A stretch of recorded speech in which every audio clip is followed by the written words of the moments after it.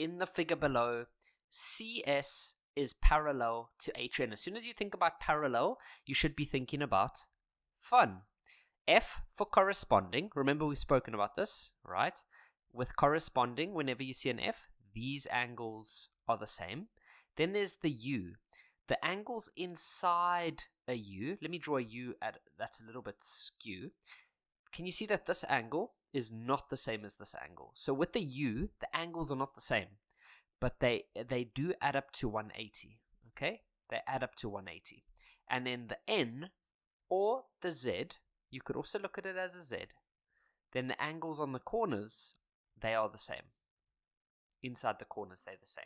Okay, so it says in the figure we've got parallel lines. Now, so remember, when as soon as you see parallel lines, fun. Okay, fun only works with parallel lines. They tell us that EAW. So some learners get confused with what this means. So let me show you.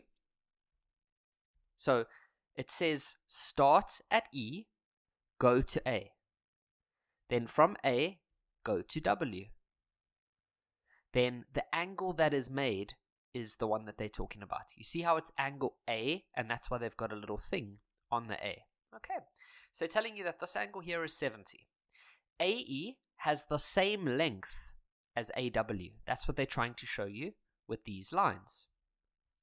And then CAE, now look at that, C, so where's C? There it is. Go to A, then from A, go to E. The angle that you made is X.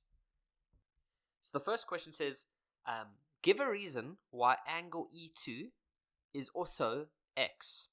Well, you see, if we do that, then what shape have we just made? That's a Z. And what we know is that the Z, the corner angles are the same. So this angle must be the same as this angle. So that is why E2 is the same as X. So the reason is alternating angles. So you'll just say alt angles, and that is because the line CS, whoa, that's a D, Kevin. CS is parallel to HN. So we're saying that alternating angles. Remember, the Z or the N is called alternating. Let's recap. Okay, alt. And then the F is corresponding. And then the U is co-interior, like that. Okay. So, the next question for 3 marks, determine the value of X. Okay, so we know that this is now X. The next thing is that when these two sides are the same, then I want you to remember this. Listen carefully. When two sides of a triangle, actually let's make some notes. Here we go.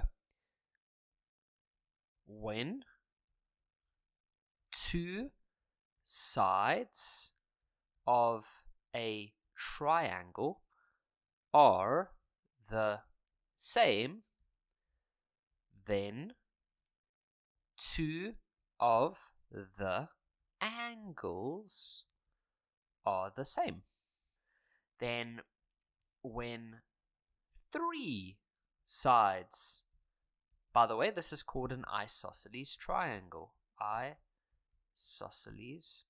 Now, when 3 sides of a triangle are the same, then 3 of the angles are the same, and that is called an equilateral triangle. And then lastly, when all 3 sides of a triangle are different, then no angles are the same. So what we know from this triangle is that these 2 sides are the same. That is what these lines are trying to tell us. So if these 2 sides are the same, then the angles opposite them are the same. So opposite this side is that angle over there. So that is W1. And then opposite this side is this one over here. So that's E2. So what we can then say is that these two angles are the same. So that'll be our first step. We will say that angle E2 is the same as angle W1. And that is because they are the angles. They are the angles that are opposite equal sides. Listen to that carefully. These are the angles that are opposite equal sides. That's why they are the same. So then we can put an X over there. Now, check this out. We know that this is a triangle. Okay, and we know that the three angles inside a triangle must always add up to 180. So what we can do is we can say that 70 plus x must add up to 180. And that is because the sum of the angles of a triangle. And so that'll give us 70 plus, now x plus x is 2x. Now we have an equation. So with an equation, we'll take the 70 over to the other side. So it will end up becoming like that.